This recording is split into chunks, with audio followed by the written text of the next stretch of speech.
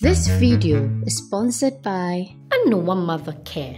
We got to the hospital and I couldn't get down from the car.